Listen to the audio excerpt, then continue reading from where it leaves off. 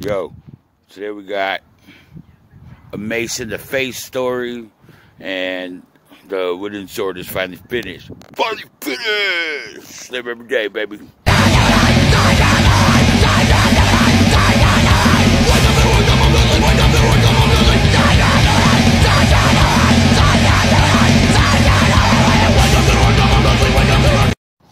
Yo, what's up? Live every day. What would you say? Every day. Finally got some nice weather here in Tucson. You know, it's cooling down a little bit. Not as many bugs. They're still here. But not as many. You know what's up? So I finally got that sword done. It's been a few months. You know, it's just harder to get at work. The dang tools I had were real loud. But anyways, we got it done. We'll have that. And that's it. Bye. Nah, just kidding. I'm just chilling. But here, busy. You know, like I said, it's cooling down finally. Shit's chilling. It's finally quiet. You know, gosh, it's been a crazy long summer, man. Very wet, very hot. Very crazy. Speaking of crazy, the story, my homie, I was talking to my homies, and he said, "Hey, man, why'd you tell this story on your channel, man?" He said, "It's freaking hilarious." We'll see if I can make it hilarious. It's about getting jumped. Well, actually getting maced by a bunch of fools. Alright. So, this is when I was staying with my homeboy, Said It. And, I don't know, everybody was gone, so I was at the pad by myself. It was his mom's pad, his pad. And, it's rolling about 1:30. I said, shit, man, it's almost 2 o'clock. I gotta go. Shit, I better make the food for that so I can get my fucking smokes and a beer before it's 2. You know what I'm saying? Get me a fucking Cobra or something. So, this is on Greenfield and... Man, I can't even remember the name. It's right across the street from Magnolia Elementary. Whatever street that is. I forgot the name of it. But it's off Greenfield and that one. El Cajon City. It's the El Cajon City story. And these dudes. Okay, so. I'm going not off Greenfield because Magnolia runs off Greenfield. And so I'm going off the other street that I can't remember the name of. But it goes through the little neighborhood. And I go out that driveway. I'm walking out the driveway, and as soon as I hit the street, I see like 9 fools spread across the whole street. They're just walking. They're walking this way. They're mobbing this way. And I back up. Oh, fuck. You know. I was like, oh, shit. Now, fuck that. I got to get my shit. Mind you, at this time, I just came back from Portland. And I'm going to be a punk rocker until I die. You know, and I was hella punked out then, man. I had a mohawk, and I had blonde hair on one side, black hair on the other, you know, my punk rock vest, my G shit with all the patches and shit. And these guys were not punk rockers. Most fools in my hood were punk rockers. Most fools ain't. But, so, it was a bunch of white and blacks, acting like blacks. If you hear this live, it might sound a little different, that part. Anyways, so, I said, fuck that. I gotta get my shit, homie. So, hey, I ain't no bitch. I don't give a fuck. You know, really, I'm getting to be, fuck that, I must have been like 25 or something, 24, something like that, man. And, I ain't scared, homie. I've been beat up a lot of times, right? So, I'm walking, and that's when I'm over all the way to the right of the road, going, you know, the direction the car would be going. And when I walk by them, I hear, get him, get him, get him. And this fool goes, wah! Flexes on me. I just look at him, smile, and I just keep walking. You know, and this one fool's like, oh, what? That was his shit? I said, hey, don't trip, homie. It's all good. And I just kept walking. And I don't know, he went, or something like, I don't know what the fuck he, like, pulled off or whatever. But anyways, I cut down the next street, the one that goes by Bullwinkle, Rocky and Bullwinkle's, Boomers, and, cause I'm on my way to Food for Less, which is on Valentine, and, I start cutting down that street, and I hear shit behind me, and I look back, and I see two fools. And so I'm like, fuck it, dude, I'm getting ready. I'm like, all right, fuck it. You know? And I think because one of the light-skinned brothers comes running up. And I'm like, whoa, what's that? And this fool sprays me in the face. And I don't realize what it was yet. And I'm like, what the fuck? And I just start running. And I start running, dude. I can't run that fast. I can't believe I was like, I must have been real scared because I was running real fast. And, my big ass, I was moving, fuck this, dude, you know, and as soon as I made it to the light, because down Valentine, it's dark up until it gets to Target, or, you know, right past the fucking, the ditches or whatever, and,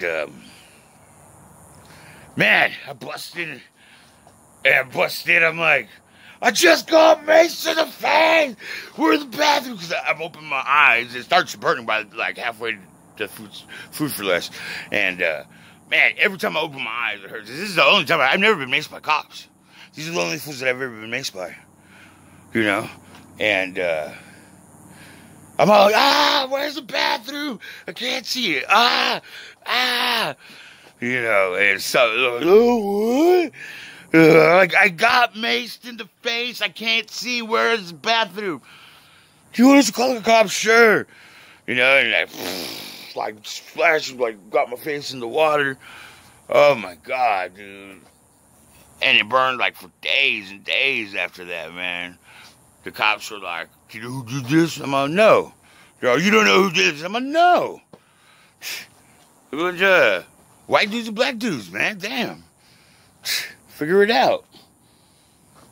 Anyways, that was a story. It actually, you know, it's pretty fucking funny. And dude, like, you forget that you got that shit places and you go use the bathroom and other things start burning. Ow!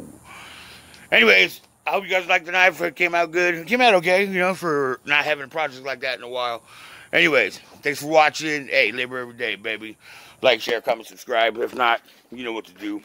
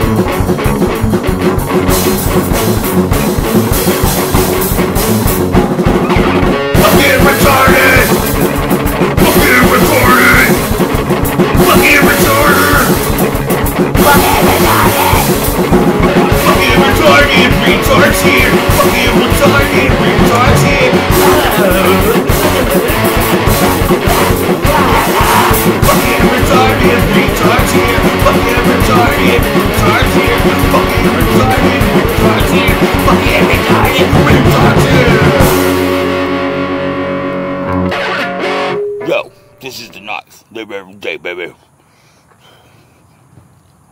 Oops, I forgot to get the thing ready to take it apart.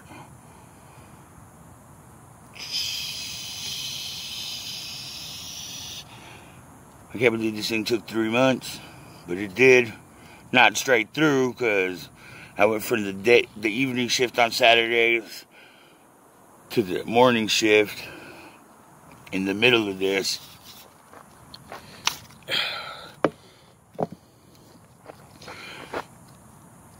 And that made it difficult because I had to get used to find a time where I can do it. You know. It was pretty straight. Pretty straight on both ends. Oh, damn! Got caught on something. Let me find a spike. Show you guys.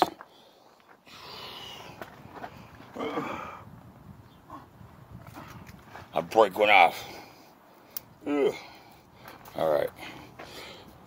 Yeah, be careful because the tang ended up being real thin because I had to reshape the blade. It's been the first time since I did a project like this, so I had to get used to it. Okay. Oops. Oopsie. Ow. Did I push it the wrong way? No, that was the right way.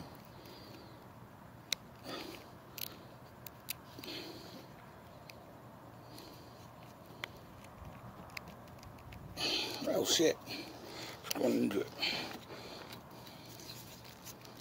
Let me go get something else. We back. Alright, hopefully this works better. Much better. It's the pin. And move this down to the bottom. I'll move it back up. Okay. The handle. I put a Z-dub and S-dub because Silvio helped me on the finishing. See, like I said, the tang is thin.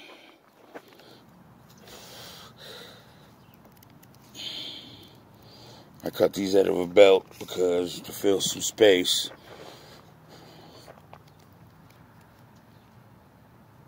Keep that tape on there. Well, that's snugger. Because I had to tape it because the tang cracked because it was real thin.